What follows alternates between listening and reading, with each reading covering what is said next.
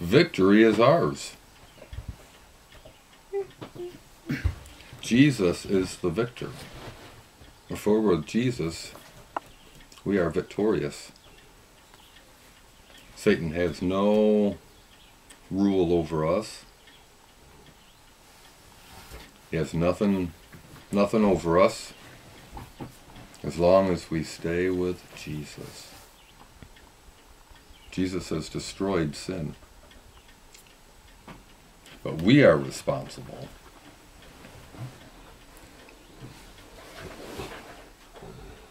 Not to dabble with sin.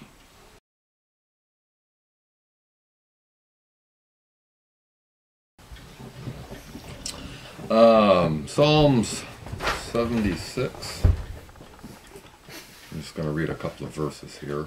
In Judah is God known. His name is great in Israel. In Salem also is his tabernacle and his dwelling place in Zion. There brake he the arrows of the bow, the shield and the sword in the battle. Selah. There brake he the arrows of the bow, the shield and the sword, and the battle. Selah. There brake he the arrows of the bow, the shield and the sword, and the battle. Our Redeemer's glorious cry of, "It is finished," was the death knell of all the adversaries of his people. The breaking of the arrows of the bow, the shield and the sword, and the battle. Behold the hero of Golgotha, using his cross as an anvil and his woes as a hammer, dashing to shivers bundle after bundle of our sins. Those poisoned arrows of the bow, trampling on every indictment and destroying every accusation. What glorious blows the mighty breaker gives with a hammer far more ponderous than the fabled weapons of Thor.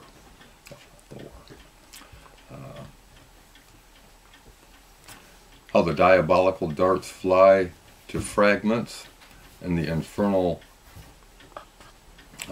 bucklers are broken like potter's vessels. Behold, he draws from its sheath of hellish workmanship the dread sword of satanic power. He stamps it across his knee. He snaps it across his knee as a man breaks the dry wood of a faggot and casts it into the fire. Beloved, no sin of a believer can now be an arrow mortally to wound him. No condemnation can now be a sword to kill him.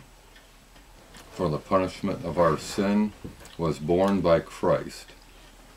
A full atonement was made for all our iniquities by our blessed substitute and surety. Who now accuseth? Who now condemneth? Christ hath died, yea, rather, hath risen again. Jesus had emptied the quivers of hell, has quenched every fiery dart, and broken off the head of every arrow of wrath. The ground is strewn with the splinters and relics of the weapons of hell's warfare, which are only visible to us to remind us of our former danger and of our great deliverance. Sin hath no more dominion over us. Jesus has made an end of it and put it away forever. O thou enemy, destructions are come to a perpetual end. Thank you. Talk ye of all the wondrous works of the Lord. Ye who make mention of his name, keep not silent, neither by day, nor when the sun goeth to its rest. Bless the Lord, O my soul. Victory is ours. Jesus is the victor. If we're with Jesus, we are victorious. Satan has no rule over us. He has nothing over us as long as we stay with Jesus. What did he say? Or what did the Bible say? There break ye the arrows of the bow, the shield, and the sword, and the battle. Jesus has destroyed sin.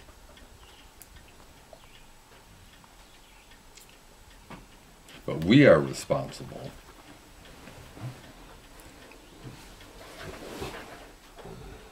not to dabble with sin.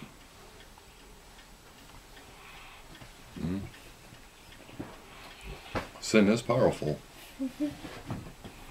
if we allow it to be powerful. Jesus already conquered it. If we stay close to Jesus, Satan really, he's really not going to spend that much time with people if they are that close to Jesus.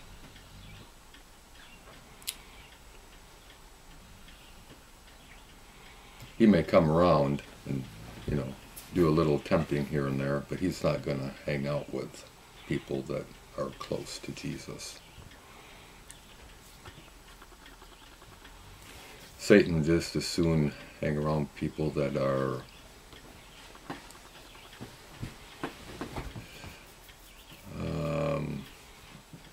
straddling the fence. Straddling the fence.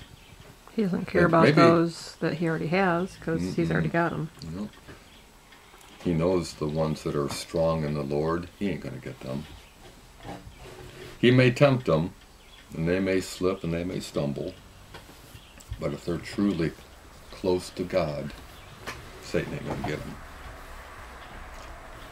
Folks that are, they dabble with some sin, maybe they believe in God, and maybe they even go to church. But they still dabble in sin. Those folks are, what Mama just said, straddling the fence. Let's say they're like Christians one day and not Christians the other day. It just takes turns. And Satan, he likes those people because he can persuade them.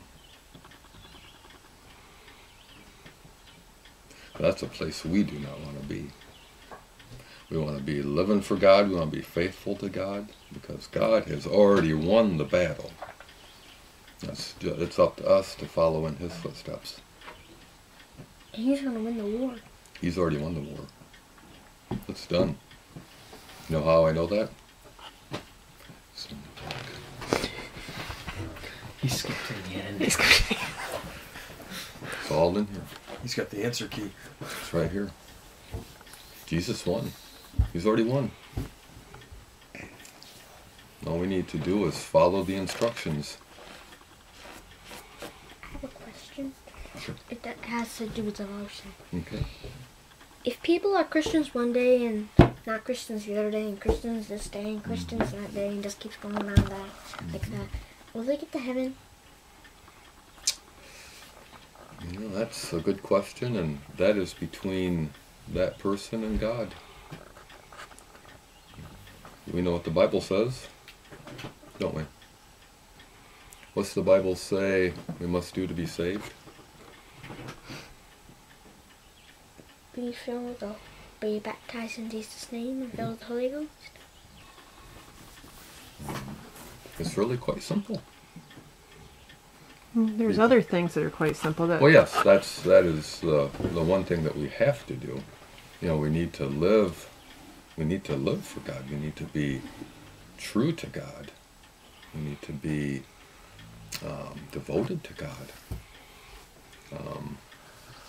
Somebody can be baptized in Jesus' name, filled with the Holy Ghost, and then live their life of sin.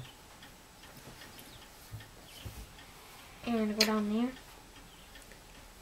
That's between them and God. It is between them and God.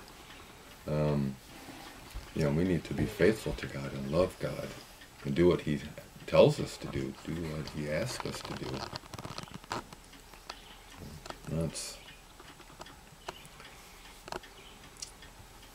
That's important. Just because somebody says, I believe in Jesus, and they live a horrible life, that doesn't mean they're going to heaven, does it?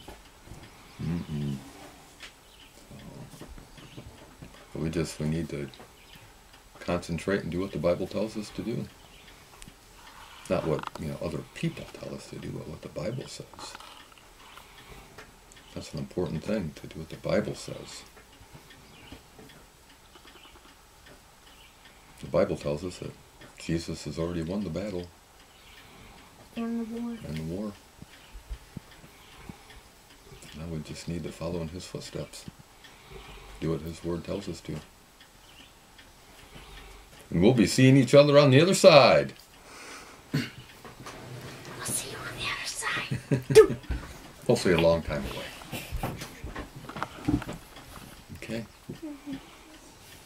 You look tired, Simeon Joseph? You're just being quiet? He's smiling. No? Nope. Are you sleeping? Yeah, feel good? I feel good. You don't feel good. Does Does that feel work? Let me feel. Come here, sweetie. Let me feel. It is warm. It is warm in here. Let's finish up study and we'll check you out. Let's finish up. Devotion. No, please, that's a monitor.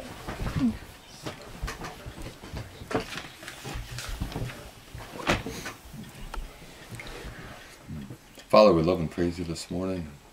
Lord, we pray for Simeon Joseph this morning. He doesn't seem to be feeling up to par. Just pray, God, You put Your hand upon him, Lord, and heal him quickly, Lord Jesus. And I pray that, again, we would follow Your word today, Father. God, You are the victor, Lord. I pray, God, that we would truly follow in Your footsteps. God, we love and we praise You today. In Your high name we pray. Amen. Amen.